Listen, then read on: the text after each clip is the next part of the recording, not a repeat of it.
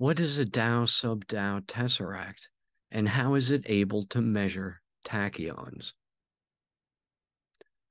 A tesseract, or hypercube, is a four-space shape symbolizing a single cube over time as a pair of conjoined or nested cubes.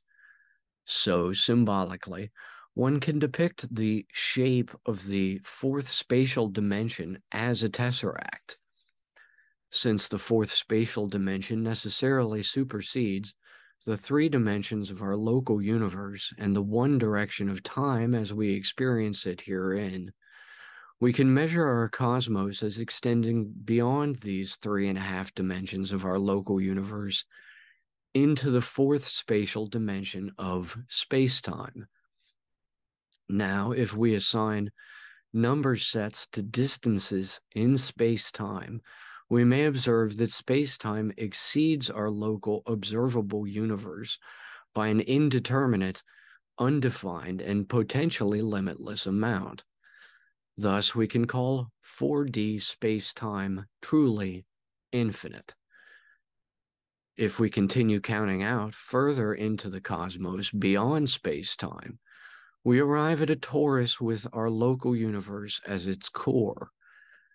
This can be likened to the aleph or transfinite number set.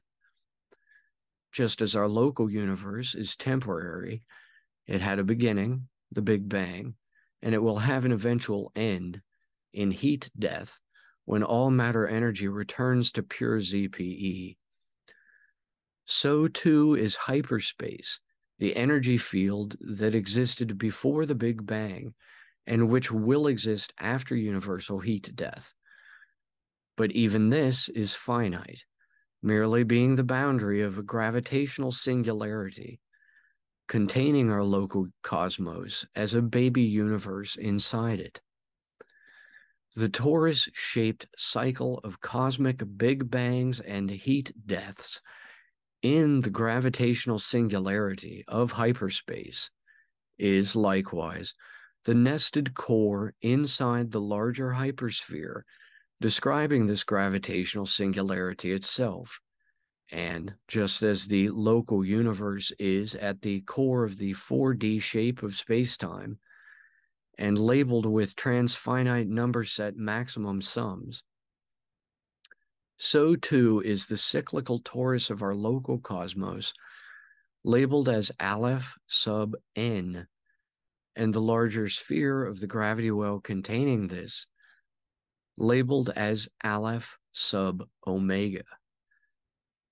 Between the gravity well and the event horizon of the metacosmic black hole containing our own cosmos as its baby universe, we can label a tesseract as tau-sub-tau, indicating the largest possible, now known, number set to symbolize the border of local cosmic time.